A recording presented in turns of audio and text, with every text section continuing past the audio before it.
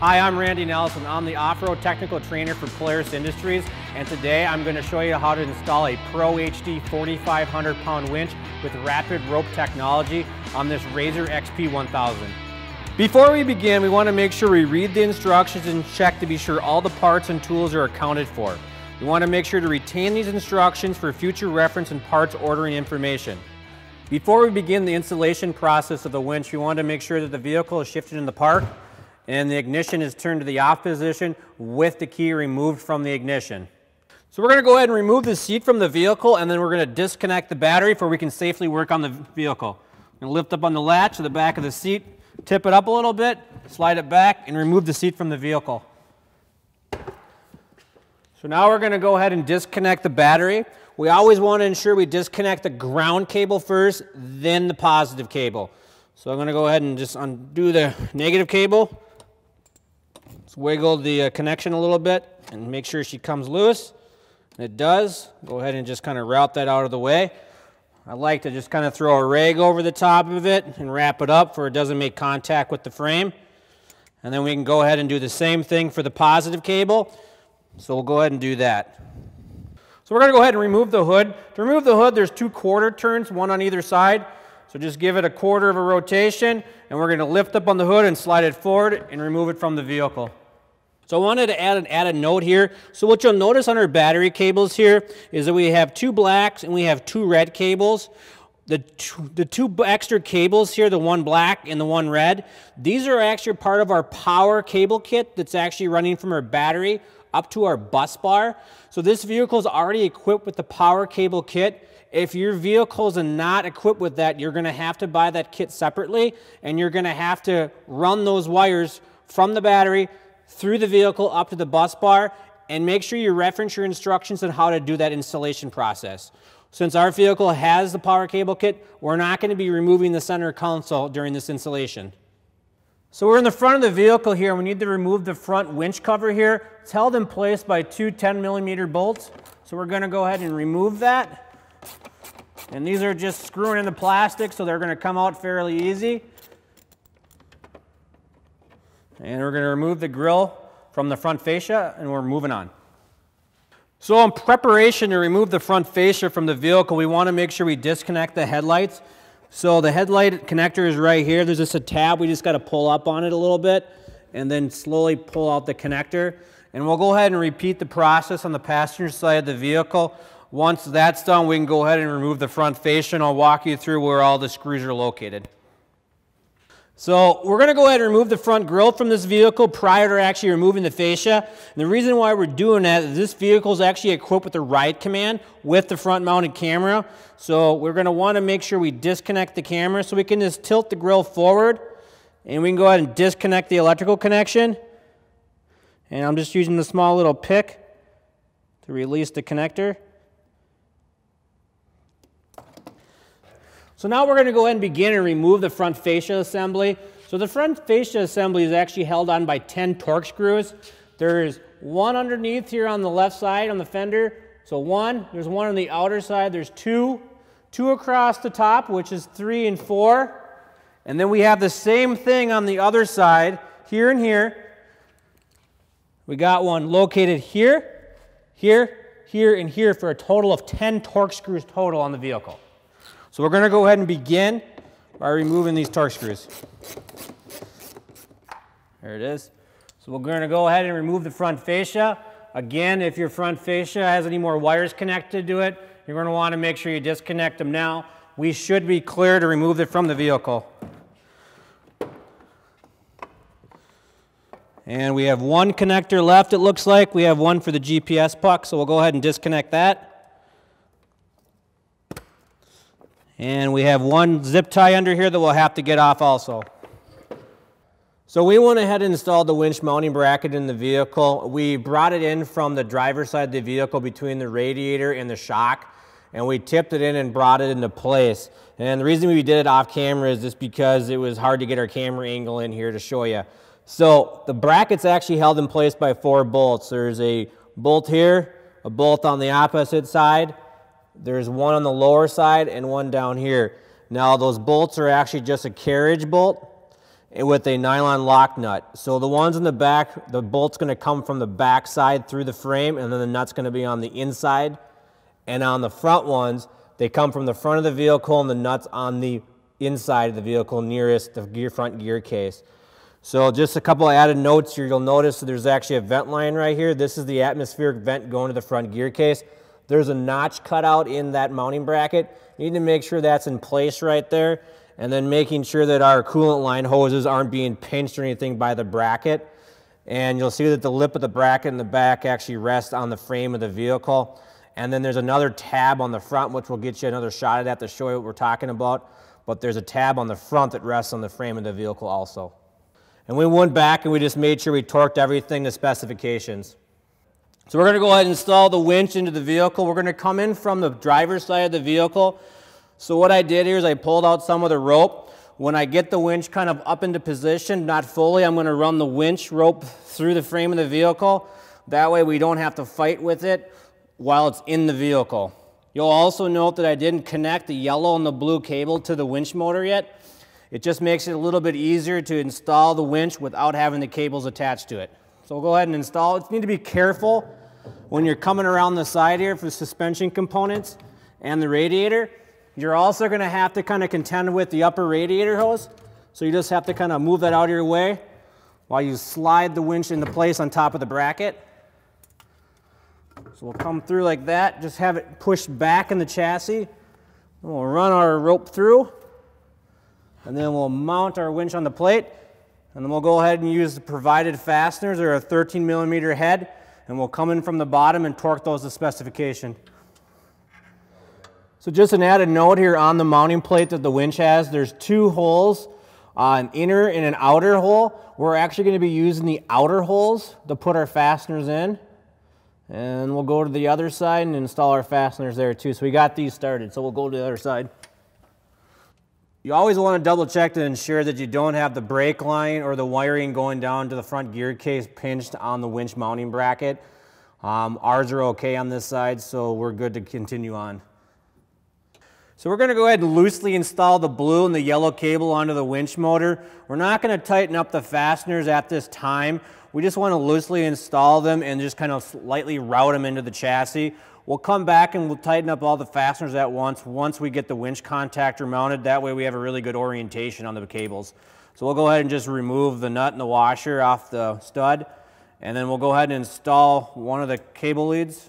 We'll go ahead and install the yellow one. And the way I'm installing it is this way, with the dip kind of dropping down. Slide it down there like that. We'll put the washer back on, and then we'll just go ahead and get that nut on there just to start. And we'll just loosely connect it, and we'll do the same thing with the blue cable. And you might have to kind of flex that lower radiator hose out of your way, but there is room to do it. And again, we'll go ahead and install that cable with the drop kind of facing down on top of the stud. So we're going to go ahead and install the auto stop fairlead onto the bracket. So this bracket's going to mount onto the front of the vehicle, onto the frame. So we're going to go ahead and put the fairlead up into position here, and it's held in place by these 8mm Allen bolts. So the bolt's going to go through the front of the fairlead, through the hole, and we're going to have a locking nut on the backside, and that's going to be nylock. And we'll do the same thing with the other side here, and we'll tighten this down. So the front, again, is going to be an 8mm Allen, and the back is going to be a 15mm nut. So we're just using a 15mm 3/8 drive socket. And just as an added note, the wiring for the fairlead is going to be coming out towards the passenger side of the vehicle when this mounting bracket is placed onto the vehicle. So we're going to go ahead and mount the mounting bracket onto the front frame of the vehicle here. So we're going to go ahead and pass the synthetic rope through the fairlead, and then we're going to hang this up onto the vehicle. There's two mounting holes on the top, and there's two mounting holes on the bottom. So we're going to be using these larger bolts here. We're going to pass those through, and we'll get the other one in there. We'll hold those in place, and we'll go ahead and install the nuts on the back side. And then we'll go ahead and install the lower fasteners. So we'll go ahead and tighten these up. We're using a 15mm 3/8 drive socket, and we're using an 18mm wrench. So when you're tightening up these bottom ones, when I'm tightening up the passenger side, I'm coming from the driver's side to get onto the bolt head. And the reason why I'm doing that is because there's a frame member right here that I can't get a wrench on that at that angle. So you could do it if you had another 3/8 ratchet. In our case, we're just going to go ahead and use the open end wrench. Go ahead and tighten those down, and we'll torque these all snug, and then we'll come back and torque them to specifications. And then we'll do the top ones also. Just an added note, just be careful with your other end of your wrench here for you don't damage the radiator. So we're going to go ahead and install the winch contactor. The winch contactor mounts on the bulkhead just behind the radiator, and there's 4 holes pre-drilled already in the bulkhead for you. And we're going to use these black screws, and they go in through the contactor, and we'll get them started just with our fingers. And we don't need to over tighten these because they are going into plastic. So we'll get a couple of those started. And just as an added note, you'll notice that the wiring for the winch contactor is going to be hanging off to the passenger side of the vehicle. So we'll come in here and tighten these down. And what I'm using is this an 8mm 1/4" drive ratchet. So when you're installing these screws to get them started, you're going to have to put a little pressure inwards because they are cutting the threads into the bulkhead. And just as an added note, you want to make sure you just tighten these up snug. You don't want to over tighten them, otherwise you'll strip out the plastic in the bulkhead. So our next step here is we're going to actually route our blue and yellow motor cables from the winch to our contactor. So again, these 2 fastening points are loose right now. And the reason why they're loose is because I want to get everything into position before I tighten down the bolts on the motor and on the contactor. That way the routing looks nice. So we're going to route it through the vehicle here, and I'm passing on the inside of this wiring harness bundle right here. And the frame is right here. And then I'm going to go ahead and make my connection points to the winch contactor, and the winch contactor posts are color-coded with the paint colors of the wires that should go on the post. So the yellow one's right down at the bottom down here on mine. I'm going to go ahead and contact that, connect it up. I'm just going to put the nut on loosely right now, just to get everything kind of in the position. And then I'm going to go ahead and connect the blue cable. So what we're going to do here now is the red and black cables provided in the winch kit, they're going to run from our bus bar connection down to our winch contactor. You'll notice that our bus bar here, we got a heavy gauge red wire and a heavy gauge black wire. These are part of the power wire kit that is not included with this winch kit. These wires run from the bus bar to our main battery on the vehicle. Some vehicles, depending on what year you're working on, are equipped with this stock from the factory. That's why ours are on here, and we didn't show that installation process. So these wires we're going to go ahead and run. Before I install those, what I'm going to do is I'm actually going to remove the upper dash here for my cameraman can get a better shot of the bus bar. Additionally, we actually need to mount a wireless receiver actually on the bulkhead here, and we're going to want to see what's on the back side of the bulkhead before we drill our pilot holes in there to mount that. So I'm going to go ahead and remove the 2 screws that holds the upper dash on. Those are T40 Torx screws, so we'll go ahead and get those out of our way. We're going to make sure we retain these because we will be reusing them. So once those screws are out, we can just lift the dash up a little bit, and we're going to push the dash rearward because we got to unlock some clips from the dash. Once that's released, we can just move the dash back a little bit and just make sure that it's not going to scratch anything. At this point in time, that gives us access for my cameraman can get a view of the bus bar, and then we can feel the back side of the bulkhead here when we drill our pilot holes to mount our wireless receiver. So right now we're going to go ahead, I just pulled this rubber boot off. We're going to go ahead and remove the nuts from the black and the red terminal. This is a 10mm 1/4" drive socket, so we're going to go ahead and remove these. We're going to keep the nuts because we are going to be reusing them.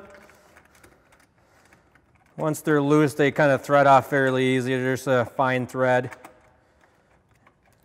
So once those are removed, we're going to run our battery cables from our bus bar down to our winch contactor. You'll notice that one end has the rubber boots on there and one end does not have the rubber boots. The rubber boots will actually go down to the winch contactor. We're just going to go ahead and route the wires down the bulkhead, just kind of feeding them through. And then we're going to make our connection point on our bus bar for the ground. And we're going to make our connection for the positive, or the red cable. So we're going to go ahead and loosely just put the nuts on the terminals. And the reason why I'm doing this is just to prevent the wires from falling down into the vehicle. Plus, we still have more wiring we have to do up here. So once we come back up here, we can button everything up at once. So once those are loosely installed, I'll go down to the winch contactor and I'll connect the black and red cables to the corresponding colored posts on the winch contactor. I'm going to go ahead and orientate all the wires on the winch contactor, and then I'm going to go ahead and torque the nuts down on the winch contactor and then move on. And you just want to kind of keep an eye on verifying the wiring is in the position where you want it, and none of the wires are making contact with each other and they're just kind of a clear location. I can see that my black cable and my blue cable are kind of getting kind of close together, so I'm just going to reposition all those so they don't make contact. And we're just using a 10mm socket, 1/4 inch drive. Again, we're just snugging these down. We don't want to over torque them. And then we'll go down to the motor and tighten up our blue and red cables. We'll get those routed into a position that looks good. And then we'll come back and we'll zip tie all the wiring, making sure none of the wiring is making contact with our brake line. So I'll give these wires a little wiggle back and forth, make sure they're secure. These are all secure, so we'll go ahead and make sure the boot is on there. So what I'm going to do is I'm just going to zip tie these lines off the brake line. We don't want it making contact with our brake line.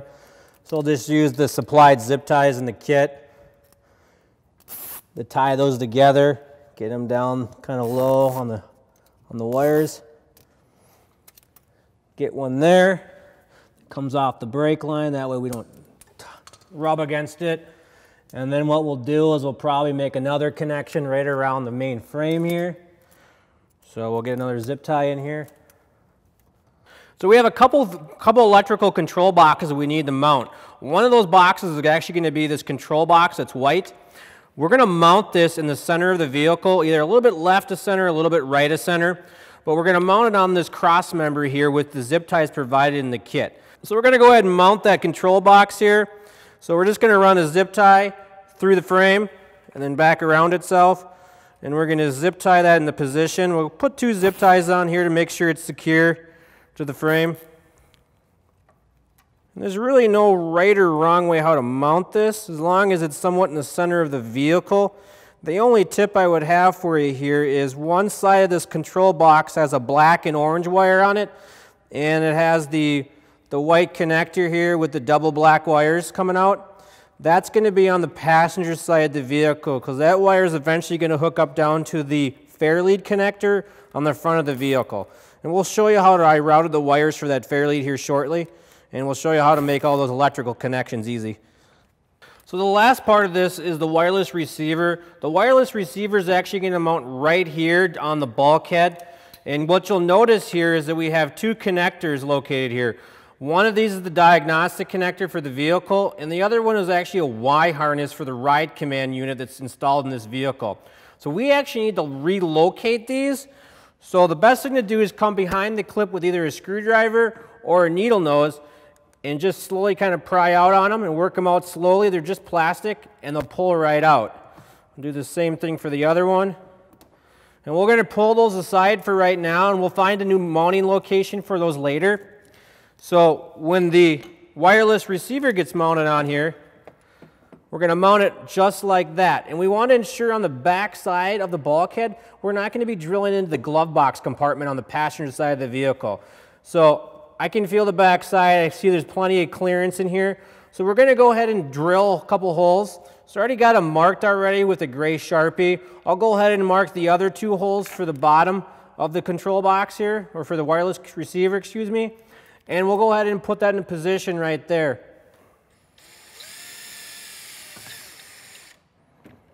We're going to go ahead and install the control box here. So included in the kit, there are these torque screws. They're black. They got a little tiny point on them. They're just going to go into plastic for you. So just make sure when you're installing them, you don't go over tighten them. These are going to be a T25 Torx. So I'll just get one started here.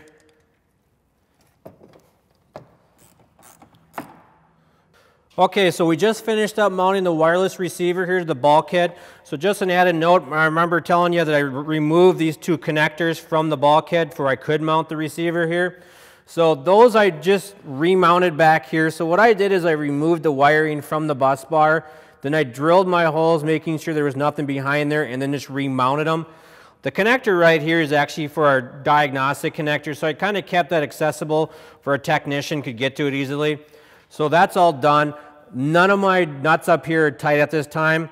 So I'm going to walk you through the wiring here. There looks like a lot going on, but it's actually fairly simple. So we're actually going to start right at the wireless receiver itself.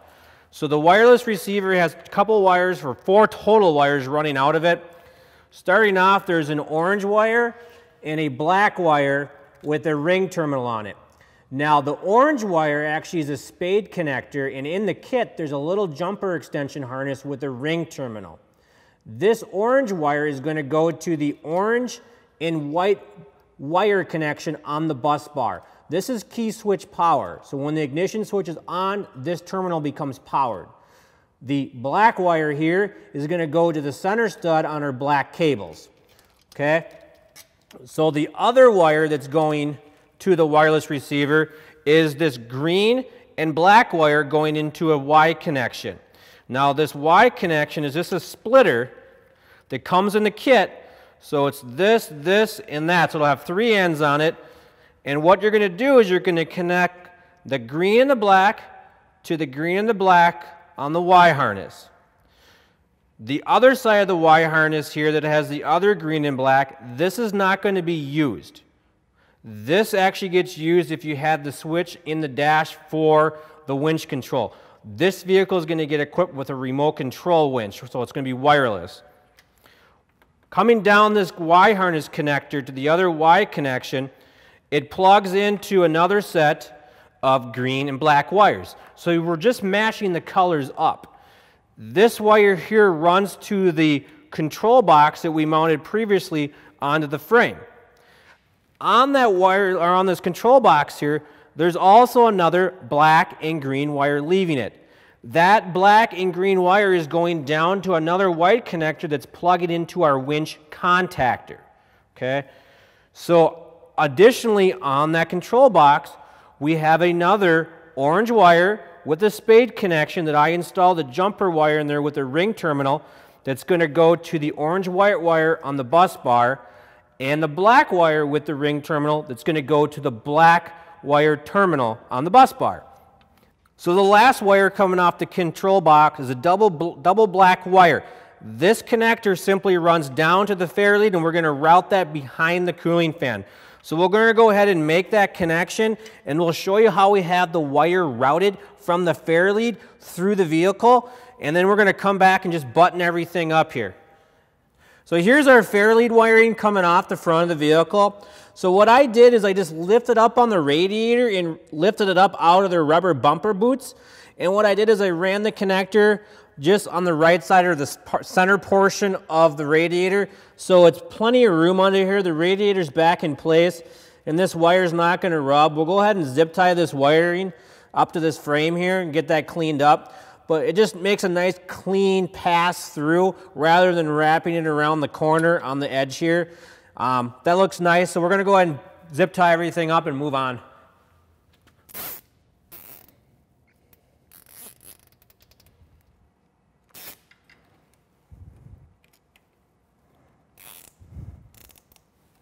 So everything is all hooked up on the bus bar right now. So we're going to come back and we're going to use our 10mm 1/4" drive, and we're just going to go ahead and snug everything down. Start with the orange with the orange with white tracer, so the key switch power. Just snug that down. We don't want to over tighten them, just snug them down. So you'll notice on the black wires or black cables here, those 2 smaller gauge black wires with the ring terminals.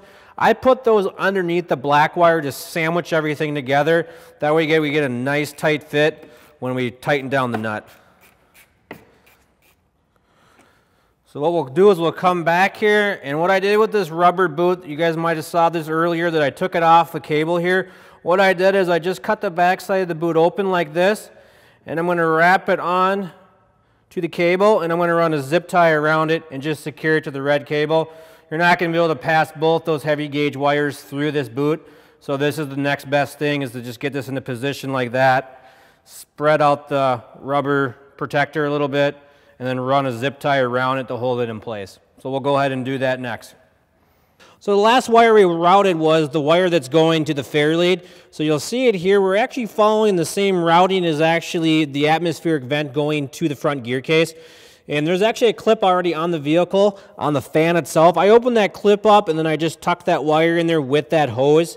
And then I added some additional zip ties along the way. Just make sure you don't over tighten those zip ties. You don't want to collapse that vent hose on there. So we went ahead and added additional 3 zip ties and buttoned everything up. So we're going to go ahead and reinstall the upper dash. So just kind of be careful when you're getting this in the position. You got these tabs on the inside. Got to make sure they lock into the dash. And then we'll reinstall our 2 T40 torque screws. So we'll kind of get that in the position there. And then we'll have to come into the cockpit of the vehicle and just give it a little bump with our palm of our hand. Make sure all the clips are locked in. Looks good. So we'll go ahead and install our T40 screws.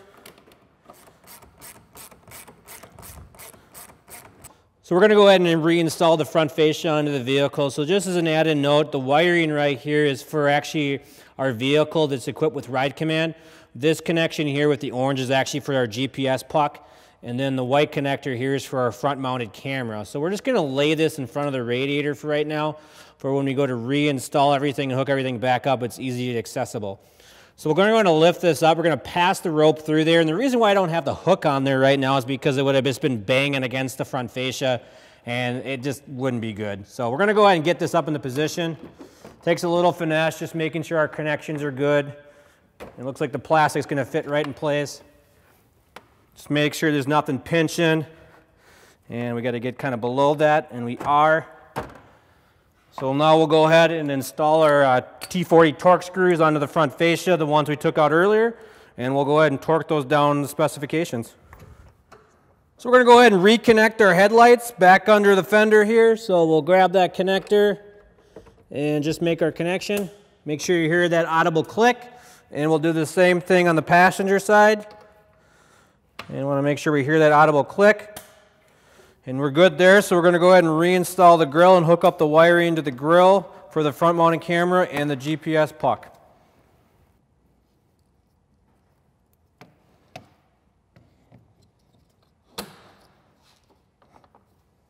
So we went ahead and just pulled out some rope out of the winch here. So we need to run the magnetic stopper onto the synthetic rope. So it actually has to pass through this way. On this rubber stopper, there's the word Polaris. That's going to face the front of the vehicle. So when this rubber stopper gets retracted in with the rope, once it meets the fair lead, it tells the winch to actually to stop working. So we need to pass this rope through. So it's going to be a little challenging to get it through here. So a little tip here, what you can do is you can actually just run a zip tie through the rope itself. And we're going to pass this through the rubber bumper, making sure the Polaris logo is facing outwards. You might need to get a little bit of a pliers on here and just kind of give it a pull through or push it through.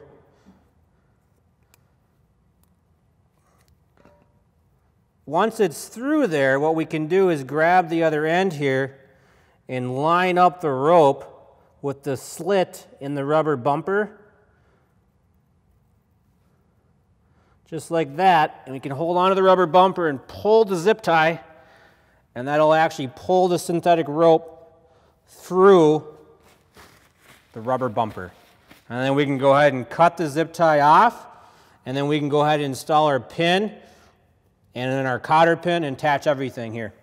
So we're going to go ahead and reinstall the hood back on the vehicle here. Just to add a note here, you got these locking ears that have to slide into these square holes here. We're going to go ahead and install that on there. Get into place, turn our quarter turns, give the hood a little bit of pull, make sure it's secured to the vehicle, and we're going to move on to the hooking up the battery back up. Go ahead and hook up the battery here. So just an added note, you want to make sure you hook up the positive cable first and the negative cable last when you're hooking up a battery. So we'll go ahead and get this positive post tightened down. And just make sure we don't slip with the wrench and hit the negative post. That's good. We'll go ahead and get the rubber protective boot slid back over the battery terminal. That's in position, and we're going to go ahead and hook up the black ground cable. And what we'll do is we'll pass that back underneath actually that lifting strap to make it a little nicer looking. And we'll go ahead and tighten that one down. And we'll go ahead and reinstall the seat. We want to make sure the ears on the bottom of the seat are underneath that loop on the front of the vehicle. And then we hear it latch in. Give it a little pull back, make sure it's secure, and we're done with the seat. So the next step is going to be mounting the wireless remote control. So if the wireless remote control sits in a holster, so we can remove the remote from the holster. And the recommended location for this is actually on the dash right here. And included in the kit are some torque screws that all you have to do is drill an 1/8 inch pilot hole here and then run these torque screws into the dash. Just make sure you control the depth of your drill bit going into the dash and you ensure there's nothing behind there prior to drilling. Again, this is the recommended location. It's not the location you have to put it though. So to turn on the wireless remote, we need to hold down the power button at the bottom of the remote.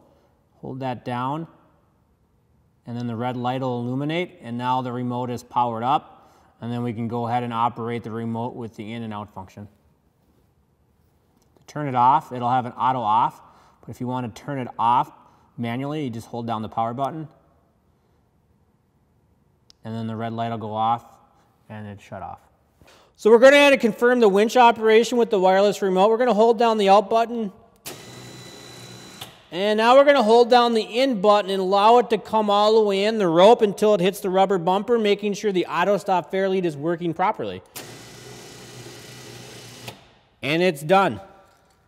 Your rapid recovery winch is equipped with 3 different gear settings: high, neutral, and low. When in neutral, the end marking will show through the cutout window on the shift knob. The high gear setting is meant for rapid recovery mode only and should not be used while the rope is under load. To shift in the high gear, rotate the gear shift knob clockwise until the H marking shows through the cutout window on the shift knob.